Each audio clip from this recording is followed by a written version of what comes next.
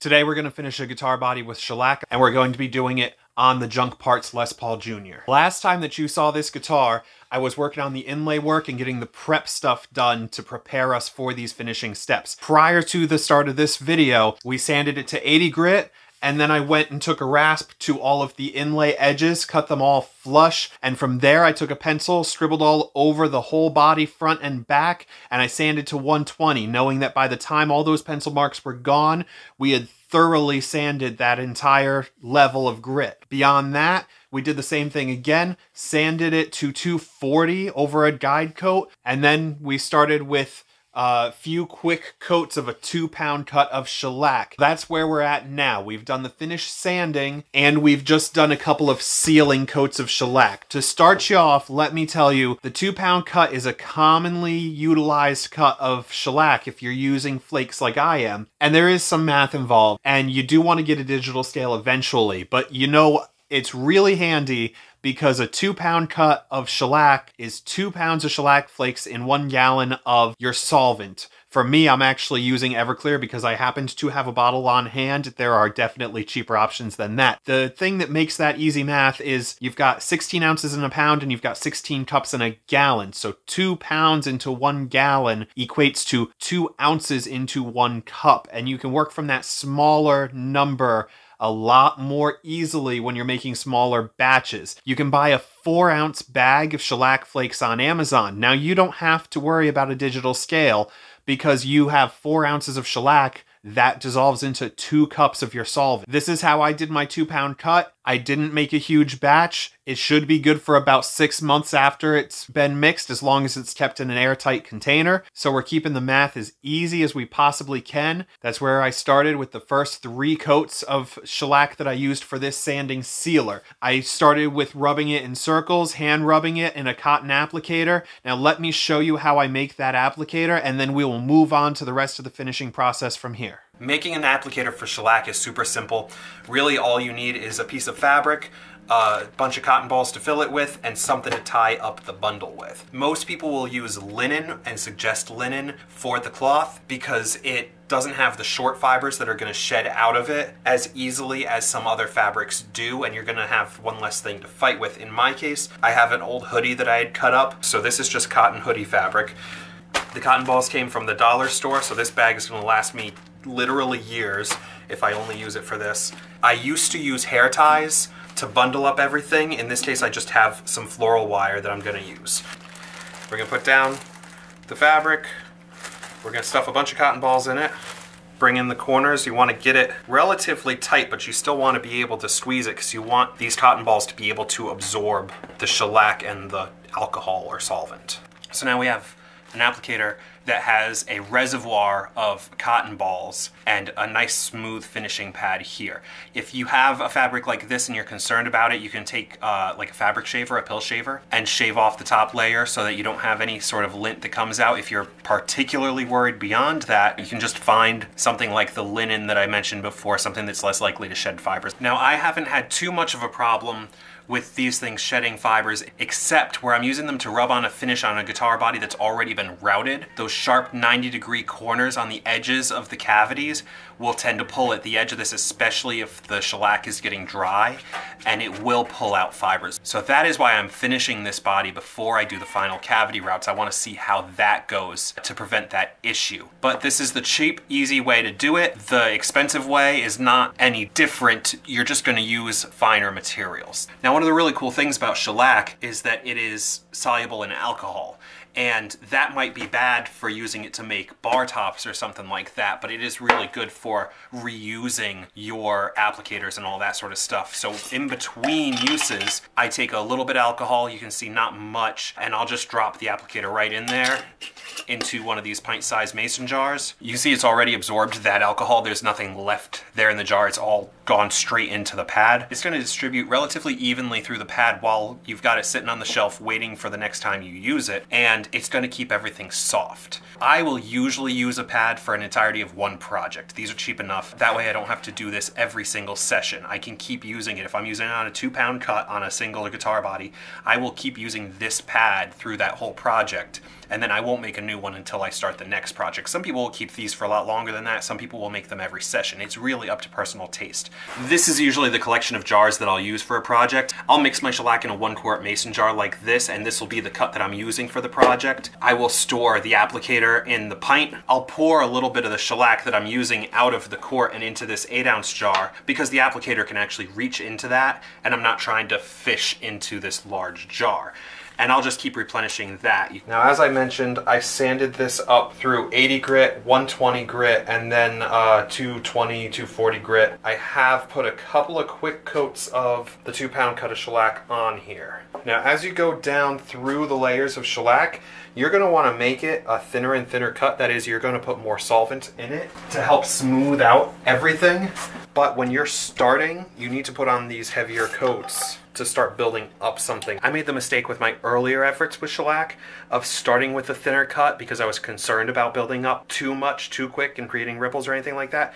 But the problem is that that solvent is just going to wipe away the previous layer, and you're just going to keep working against yourself. It took me 12, 15, 18 coats before I started building up a gloss. Whereas here, with a 2-pound cut, I've already got a gloss building on the 3rd coat. Dip that a little bit, and we're going to just tap it a little bit to kind of force it to distribute a little more evenly. And we're going to start rubbing. And the most important thing is to keep moving because you don't want the shellac to get stuck on what's already drying, and it does dry very quickly. One of the other really cool things about shellac is it dries so quickly because its solvent is alcohol-based that by the time I've done the back coat here, the front is already dry and ready for the next one. So I'll be able to put a few coats on in one session, but as soon as it starts getting sticky or it seems like it's not curing as quickly or drying as quickly as it was before, put it away for the day.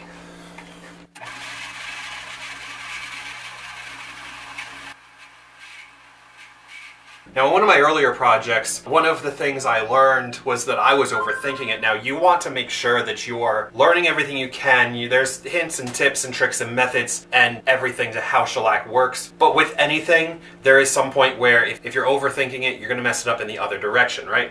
So I was putting all this time and effort into trying to make the front and the back perfect. And then what came out really nice and glassy and smooth was these edges that when I was doing it, I just kind of like put it on and moved on. You know, I wasn't hand polishing every inch. I was just running an edge on it and moving on. And those came out the nicest because on these parts, I was overthinking it. I was overworking it. Speaking of techniques, a thing I'm going to try here is putting just a few drops of a non-drying oil on that's going to help lubricate the pad and enable me to keep working a little bit more to polish up this shine. That definitely did let me get a little bit more working time. It's just a little bit, like I just kind of splashed some on my finger and wiped it on the back of the guitar, and that seems to be more than enough.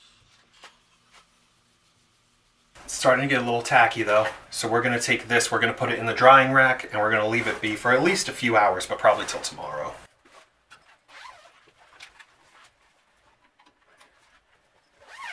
And here's where I made the big stupid mistake. I know that my shop is not the driest place to be keeping wood, and I know that I don't leave semi-finished or finished projects down here. So I took this guitar body with its first several coats of shellac, I left it down here in the drying rack for a few days. In those few days, the rain started coming down pretty heavy, my basement flooded, and this guitar managed to succumb to enough humidity to make some of the wood move.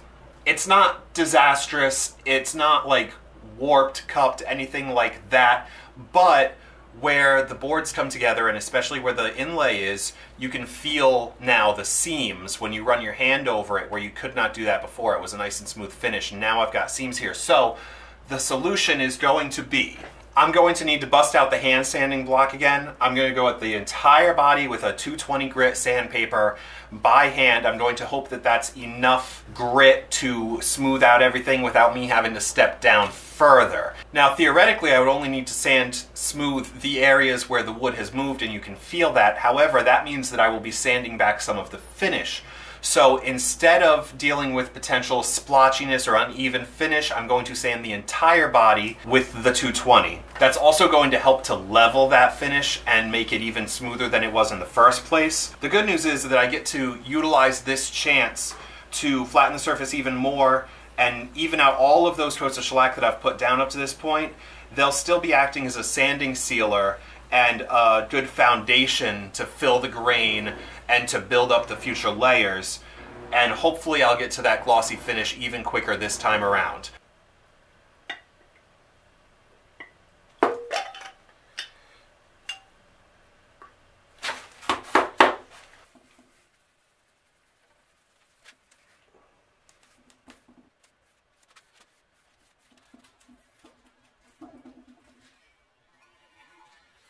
Now I'm going to keep myself from making the same mistake, well, two of the same mistakes that I've made in the past. I'm going to stop right here for now. I'm going to not overwork the surface. I think probably one more session with another 3 or 4 coats will probably get me where I want it to be, but I'm going to let this totally cure before I start that. The second mistake I'm going to avoid making is I'm going to go put this in my drying rack for maybe an hour so that it cures enough for me to bring it upstairs and put it on the guitar rack.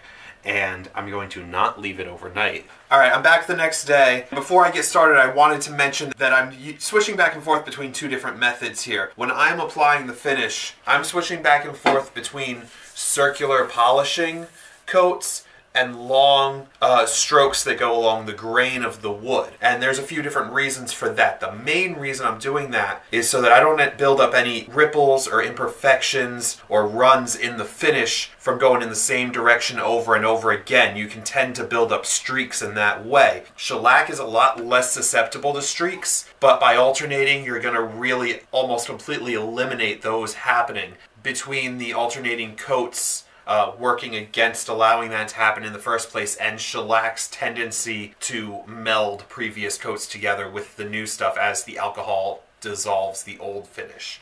Now the other thing that I want to mention is that when I'm working with the grain, I'm starting with my applicator pad off of the guitar and I'm coming in and I'm not making contact on a flat part of the guitar, because you'll create that dab and that kind of ripple and that build up right there where you make contact, or right where you lift off from contact. So start off the body, come in from an edge, and then don't lift until you go off the other edge. And you'll get a much better finish that way. You might get some squeeze out on these edges, but I'm usually doing the edge next anyway, so I just take a stroke around the guitar body to clean that up in the process.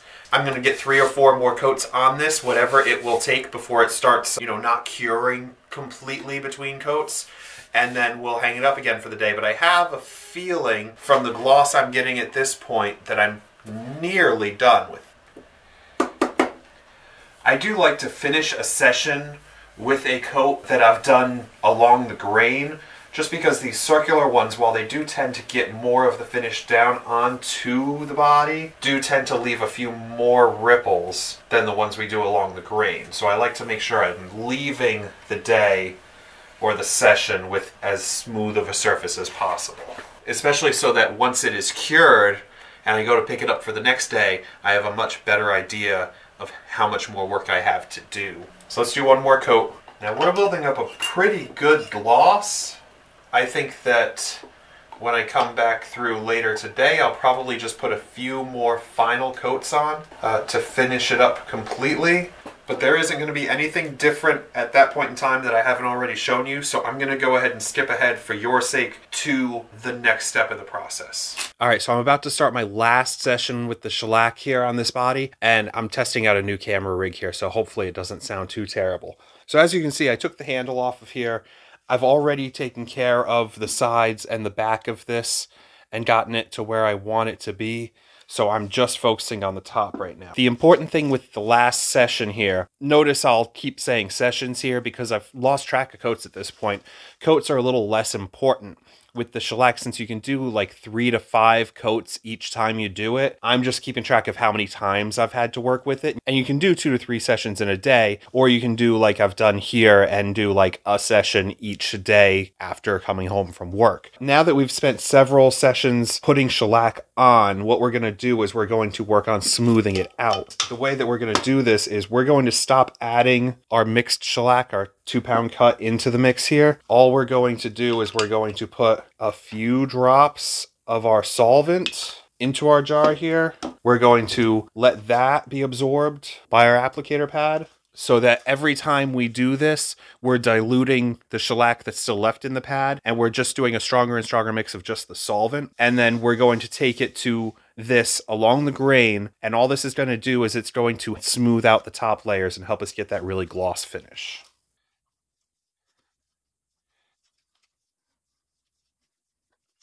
So let me come back to you after I've done a couple passes here, and I'll show you where we're at. Very last thing I'm going to do here is I'm going to grab a completely fresh, dry, unused piece of fabric, and I'm going to do a couple passes of pure solvent, nothing else.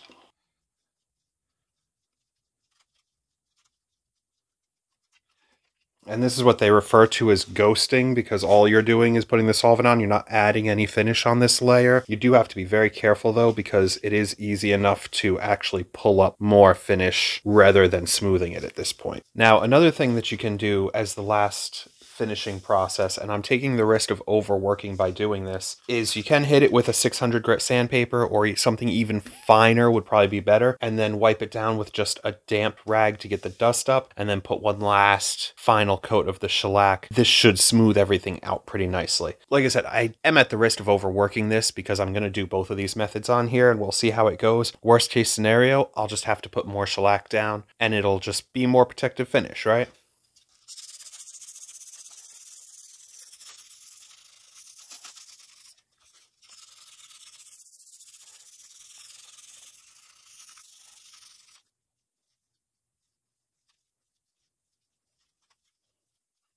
One pass, that's all I'm doing here because I don't want to build up those ripples and imperfections again.